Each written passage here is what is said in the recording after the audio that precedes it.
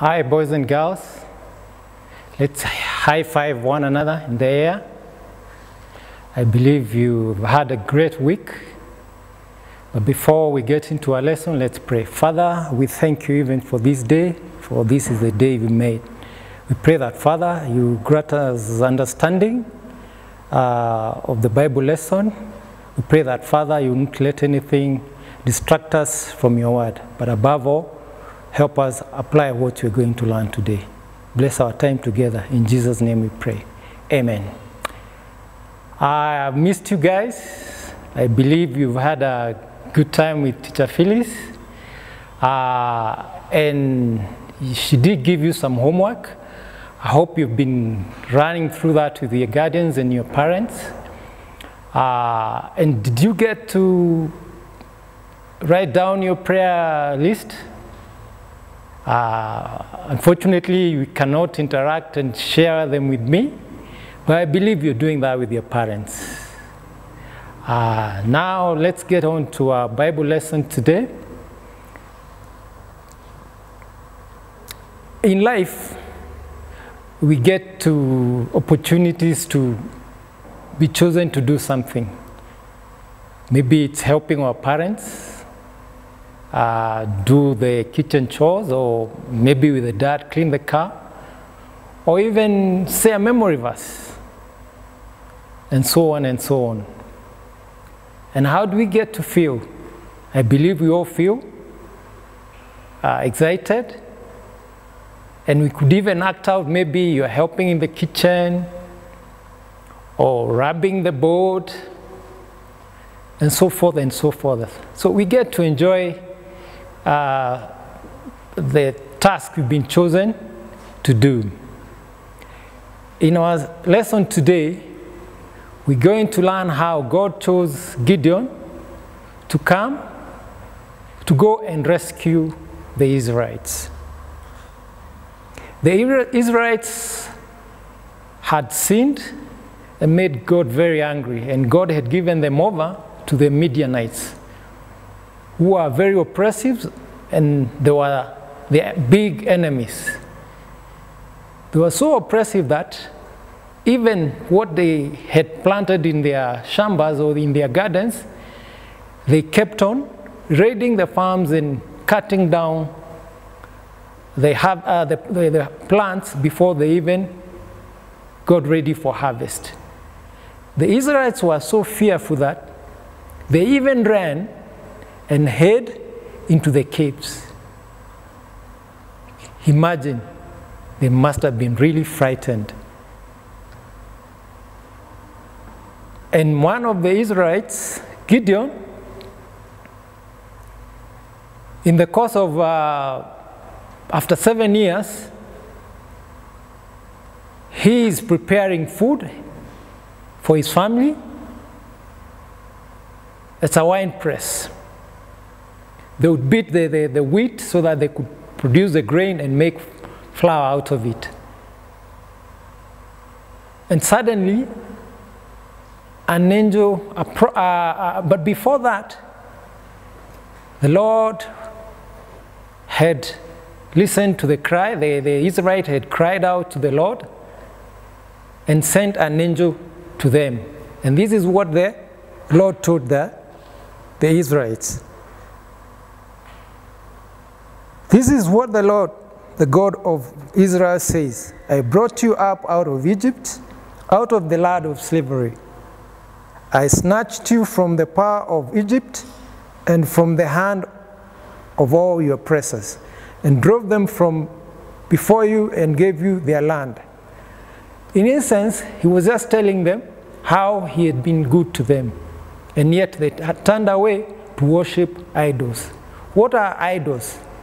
Idols is any object made in the image of a man or an animal. It could be even in the image of a moon or sun. Imagine they saw it better to serve these idols than to serve their God who had done so much for them. Fast forward, Gideon is preparing. He's actually hiding from the Midianites, preparing food for his family.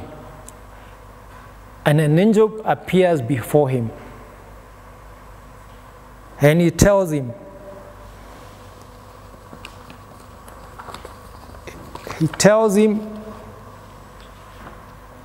the Lord is with you, mighty warrior. And he's wondering, me, mighty warrior? Here you can see Gideon at the wine press, and the angel seated under the tree. And he's wondering, mighty warrior, then he's asking, but why has the Lord left us to our enemies? He's wondering, why has the Lord abandoned them? But the Lord turned to him and said, go in the strength you have and save Israel out of Midian's hand, and am I not sending you? The Lord sends Gideon to save the Israelites from the Midianites' oppression. And our story is from Judges 6-7. Don't turn there. It's a big scripture. In your own time, you'll do that with your parents. God assures Gideon that he will be with him. And Gideon runs. He was unsure. He runs. He tells God to wait. If you're really the one talking to me, let me prepare a sacrifice. Then if fire comes down and you burn up the sacrifice, then I'll know you are the one who is indeed saying this. He went, got a goat, and he did prepare a sacrifice. And fire came from heaven and consumed the sacrifice. Next, the other task was for him to bring down the idols the Israelites had built, and even Gideon's father Joash had already erected an idol. So God told Gideon to go and destroy the idols. So he waited for the night, because he knew if he was to do that during the day, people would be very angry and they would beat him up.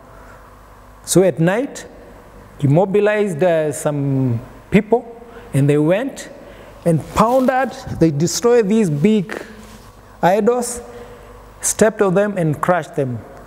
And in the following day, when the people learned that, they were very angry and they wanted to kill Gideon. And they came to their house, but their father Joash intervened and told them indeed they were doing the wrong thing, and that was not right. Later, Gideon learns the Midianites, the enemies, were preparing to attack them. So Gideon prepared and called and mobilized his own people to go fight the Midianites.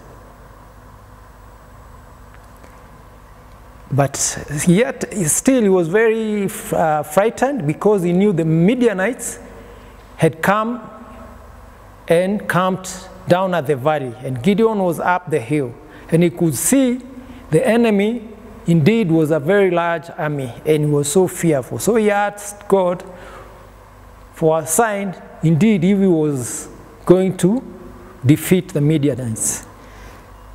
The first sign he asked was if indeed God was going to help him, to show him by putting a fleece. Fleece is wool from the animals on the ground, and if it was going to stay wet the following day, he knew God would be with him. So the following day when he came in, sure enough, the fleece was still wet. Still, he was not confident of going out. He was still feeling not sure if he was really going to defeat these people. So again, he asked God not to be angry. And he asked for a second sign. If indeed it was God, let the whole ground be wet, but the fleece in this time to be dry. And the following day, we find the fleece was dry. And he knew indeed God was going to be with him. Many a time, we want to see signs what God is doing in us. But Gideon trusted in the Lord and what he's doing, although what he did was not right. And this brings us to a memory verse, Jeremiah 29:11. Let's say it together. I know the plans I have for you, says the Lord. Again, say it to your parents or to one another. Let's start with the memory verse. I know the plans I have for you, says the Lord. Jeremiah 29:11. So keep on. It's very simple. Remember that. We are going to post, get a post and follow up on the memory verse. So remember that God has a plan for you. Maybe it's to be a pastor or a teacher and so forth. So continue trusting in the Lord. Even as we get into the week, we pray that God will watch over you. Thank you for being attentive and listening to my lesson. Let's pray. Father, we thank you even for this lesson.